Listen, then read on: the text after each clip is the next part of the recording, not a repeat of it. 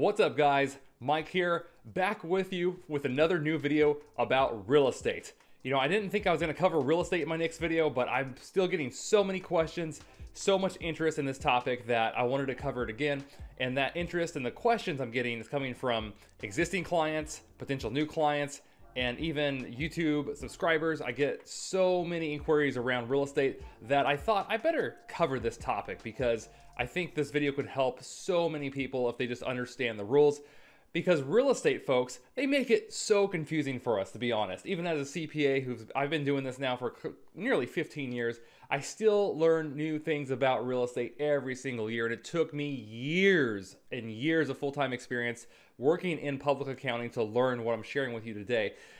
I'll tell you that real estate is not a one-size-fits-all, but it's actually a combination of multiple layers of rules.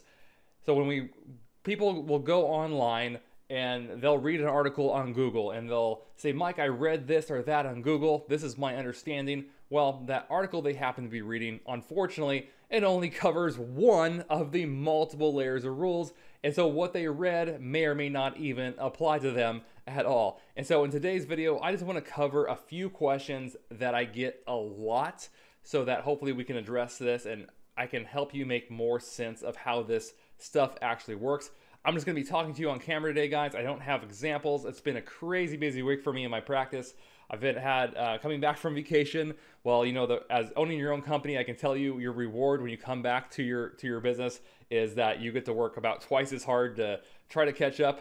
So that's that. So I don't have a lot of time to put into this video or video editing. So I just wanted to talk to you briefly about it. So one of the first things I want to cover with you all is sometimes I get confusion related to if rental real estate affects itemized deductions. And the answer is no. Rental real estate, if you have a property that you are renting out, is completely separate from the rules surrounding itemized deductions. Itemized deductions, they come into play when we're talking about our personal residence. That's the main example. If we have a mortgage, if we pay property taxes, that's when those particular tax attributes are going to potentially affect itemized deductions. The other example with real estate that might impact Schedule A itemized deductions is if you own a second home, a second property. Let's say it's a cabin. Let's say, you know, it's like a vacation home type of arrangement. Well, if we're not renting that out, if we're not doing Airbnb or whatever it is with that property, then the mortgage interest and taxes may also be deductible and part of our itemized deduction equation. So just remember that when it comes to rental real estate and itemized deductions, those are two completely separate tax topics. Okay, let's talk about the next topic. Okay, the next topic and the main topic I really want to cover with you guys today is real estate loss deductions. And when we think of a deduction, right, that's something that's going to reduce our income. And when it comes to rental real estate in particular, because that's the focus of this video, the deductions we're talking about, they're going to reduce our rental income. So that could be like supplies, mortgage interest, property taxes, insurance on the home. Those are common expenses, management fees, things like that. And of course, with rental real estate, and depreciation, I don't want to forget that one. With rental real estate, if we have a situation where the amount of our deductions exceed our rental income, then ultimately we're going to have a loss on that rental. Now, here is the big factor that I want you to consider is that the way that loss is treated can really be different from person to person, depending upon how active they are in their rental real estate. Yeah, being active, it really does make a difference. And you might have heard of the term active loss or passive loss. So that's what we're going to go into right now. So somebody who is a real estate professional, I'm not sure if you've heard that term before, you might have heard of that term, but essentially that is somebody who puts in their own time into managing the property, cleaning the property, you know, doing all these different things to take care of the property for their tenant. That equates to 700 hours per year. Essentially, most people I can tell you, are not real estate professionals. By far, they're not. But there are a few who are, and those who are can have better tax advantages because they're so actively involved in managing their properties. With an active loss, it will be fully deductible in the year of the loss against all of their other income sources. So that loss comes through on the first page of the 1040. So if they have wages, if they have interest income, dividend income, capital gains, whatever it may be, ultimately that loss from their rental activity is going to reduce their taxable income overall and lower their taxes because of it. And so it's a massive tax benefit that most investors, they don't have access to that, because most investors who do own a property, usually one property or two properties, they're usually working full-time at a job doing something completely different than real estate full-time. Okay, so what happens if we're not real estate professionals and we're not able to make that loss an active loss? Well, then of course it's probably going to become a passive loss, right? Then a passive loss, it is that remember, the amount of the loss is the same dollar amount either way. You don't lose it, but instead of being able to deduct it against your other forms of income, like the real estate professional, we have to then carry that loss forward with us into the future. So basically, instead of getting to use that loss right then and now, we have to take the advantage of that loss and those deductions over a period of, it could be 1 year or several years. So it's going to keep carrying forward into the future.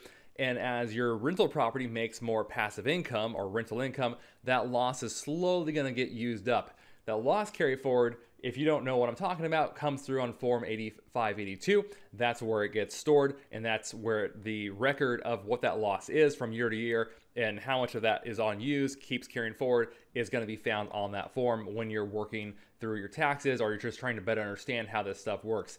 With a passive loss, now, generally speaking, that's most people for rental real estate is generally passive. Now, there is an exception to the rule. In the most recent video I just made on my channel, there is an exception to the rule where you don't necessarily have to be a real estate professional to take advantage of that loss. But if your income is under $150,000 per year, talking about your adjusted gross income primarily here, then you can deduct up to $25,000 of a loss deduction against your other forms of income. So that is a very unique exception to the general rules. So something to know. Like I said, guys, there's multiple layers in this thing. So unless you know all these little itty bitty rules and how this stuff all pieces together, it's very hard to fully grasp.